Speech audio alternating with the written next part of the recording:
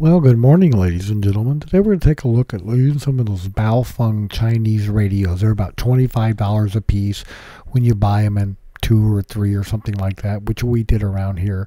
But anyway, what I did with one was I took GMRS repeater frequencies. I put them in it, put it in the scan mode on the channels, and marked off what I heard on, and then I knew what channels I could concentrate on. And it gives me a good first cut for having a really cheap scanner, and that's what that $25 BAOFEng radio is really good at. It's a really good scanner. It's very broadband, 2 meters, commercial in between, 440 higher, that you can put in and scan through and find out what frequencies you're going to be interested in. So here we go. I took those GMRS frequencies, I put them into the BAOFEng, and here it is scanning away on those particular frequencies and stopping when it hits a repeater. Now I did the same thing with some other frequencies. We're going to cover that, so stay tuned as we have a bit more scanning fun with these cheap Chinese radios. We'd like to ask that you please subscribe, hit the like button, and the notify to stay current with our content. Thank you. As another example, I have this radio here which is scanning through a bunch of frequencies for fire, EMS, school buses, railroads, and other stuff, and it's pretty much a direct clone of the Uniden SDS200. What I did was I put a GoPro camera on the face of the Uniden scanner while it was going through the frequencies.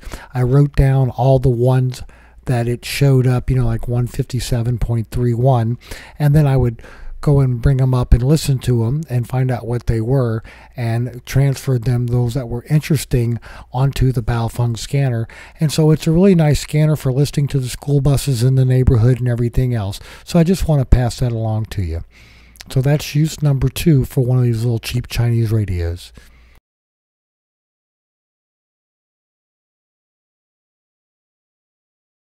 Now here's one of the BAOFEng tri-band radios, and I'm using it to monitor the 2 frequencies that we have for 220 in the Cincinnati area, and from my back porch on 5 watts I can hit one 20 miles away. So there you go, that's use number 3 for just monitoring a specific frequency, and again this was on the tri-band BAOFEng radio. Now on this particular radio, I'm scanning a bunch of commercial frequencies and some marine frequencies to see what might be active in the area. I'm pretty far away from the Ohio River, about 15 miles. They may not make it with the curves and the hills around the Ohio River, so we're going to check out the marine frequencies and some other commercial numbers and see if they're interested in putting into the scanner. So there you go, ladies and gentlemen. There are some little cheap Chinese radios and some Yaesus and some other radios that I use in my scanning. And my methodology is pretty much all the same. I'll go research some frequencies, I'll put them in one of the scanners, and I'll keep track of what I have in what scanner, and I'll keep notes on what I hear and what to keep and what to get rid of. So ladies and gentlemen, we hope you found that all useful and informative. Thanks so much for watching, and have a great day having fun at your house.